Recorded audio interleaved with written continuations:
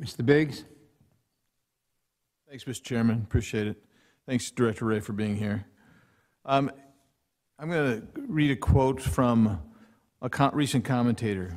Quote, "We can continue playing compliance whack-a-mole, but at this point it's reasonable to ask whether this sort of large-scale collection on a general warrant model is inherently prone to these problems in a way that resists robust and timely oversight. We've seen this movie before. The court wags its finger at systemic noncompliance but ultimately decides to give the FBI yet another chance," close quote. And of course, this commentator is referring to the opinion from the Fifth Court which came out in November, which was just recently released about April 20th, I believe, April 21st. And in that opinion, the judge said, while the court is concerned about the apparent widespread violation, it lacks sufficient information at this time to assess the adequacy of FBI system changes and training. And so Congressman, the ranking member, Jim Jordan, and myself wrote to you on May 4th, and we presented 3 questions to you. The first one was, please explain why almost a year after the OIG's report about FISA abuses, the FISC found the FBI to still be abusing its warrantless surveillance authority under Section 702. And I think we brought that up because in one example, you had at least 40 individuals surveilled who had nothing to do with foreign intelligence whatsoever, and that was a finding. The second question was, please provide a detailed accounting of every instance since December 2019 in which the FBI has queried, accessed, otherwise used information obtained pursuant to Section 702 for purposes unrelated to national security. And the third question was, please explain what actions you have taken in the wake of the FISC November 2020 memo opinion in order to prevent the FBI from using its Section 702 authorities to surveil, investigate, or otherwise examine U.S. citizens. So we sent that on May 4th, and then over a month after that, last night, we received the response. It wasn't from you, it was from your deputy, or your assistant director, excuse me.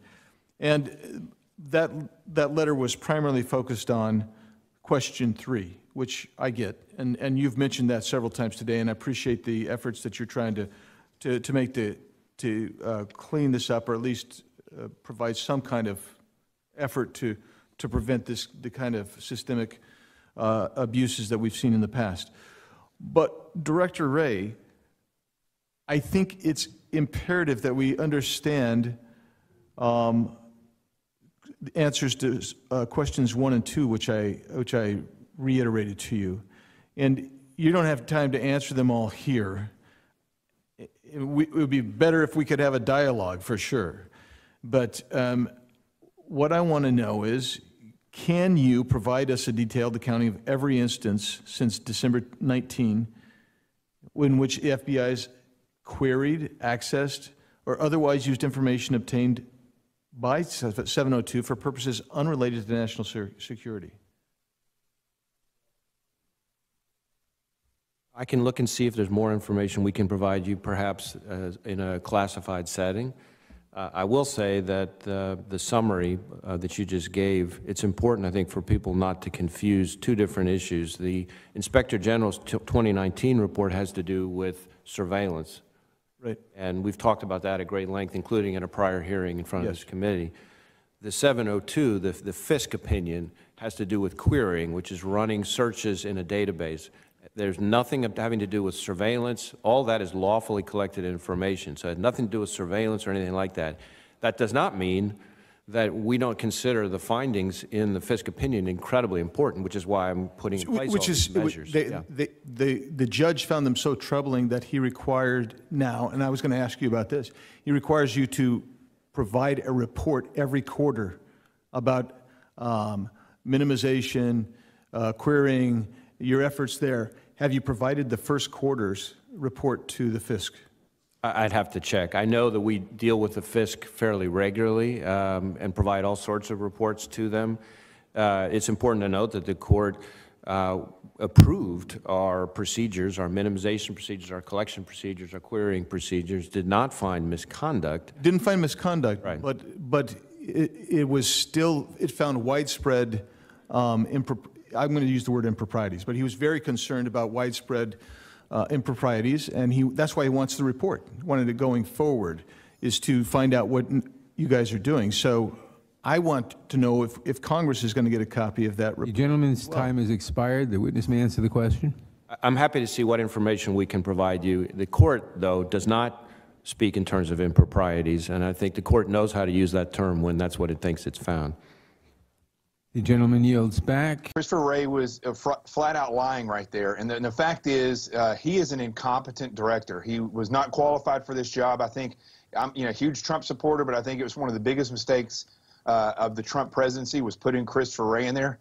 And I think he showed it, especially in his opening remarks that he made today, how biased he actually is, because everything that he said, especially about extremist violence, was completely sided to the left. Everything that had to do with any type of group that calls themselves patriots or anything that happened on January 6th was noted and displayed by his language as something that is far extreme, with very little, if any, people that were there to be peaceful. And he made it sound as though the left is mostly peaceful with just a few things. Everything that comes out of this guy's mouth is pushed to the left, but it's subtle. So if you've been a prosecutor or a U.S. attorney, or if you've been in the FBI and you listen to his language, you can literally see this. And I think some of these congressmen and congresswomen actually saw this today, and I think they went after him, but he's not going to bend as far as that goes. I will tell you that I have spoken directly to FBI agents that are investigating January 6th, issues, and ranging from individuals that were in the Capitol to individuals who were not in the Capitol.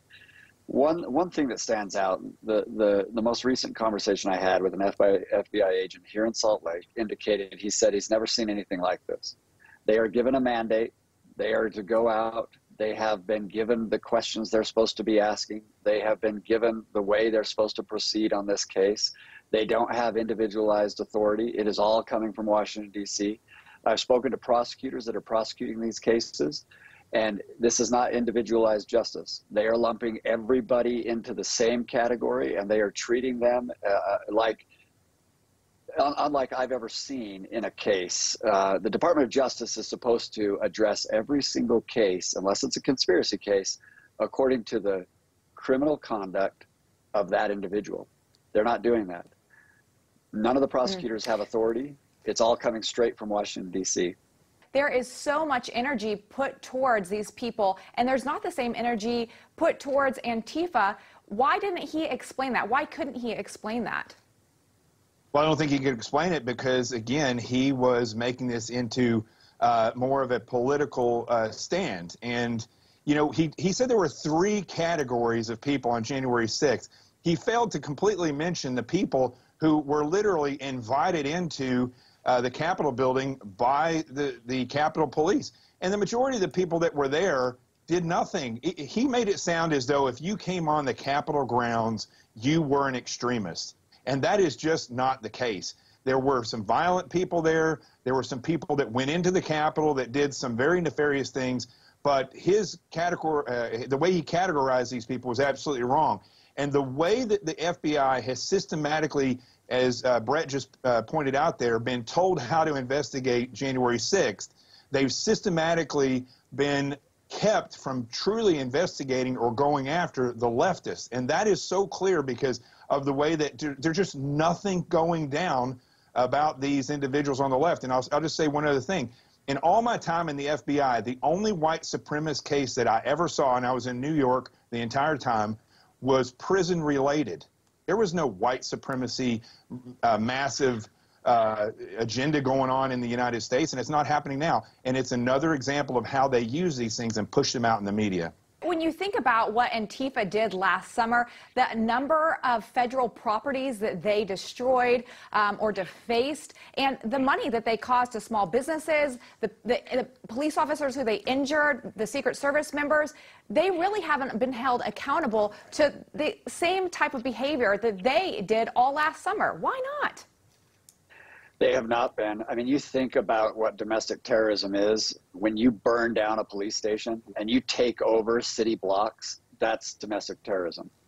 And they have not been held accountable. I'm ashamed to say that, my former office, the Department of Justice. I wish I could see courage. I wish I could see U.S. attorneys standing up. It's interesting. I represent an individual who went into the Capitol, was told she could go in, and was actually pointed by a security guard to the direction she should go. And she's being prosecuted. She's being charged with misdemeanors. She has no criminal history. She thought the only other Capitol she's ever been in is a state Capitol that's open 24/7. She thought you could walk in. So there's a wide disparity between who Chris Wray is identifying, and they want to prosecute every single person that was there to send a message, and that's what this is. It's message prosecuting, and that's never an appropriate decision by a prosecutor.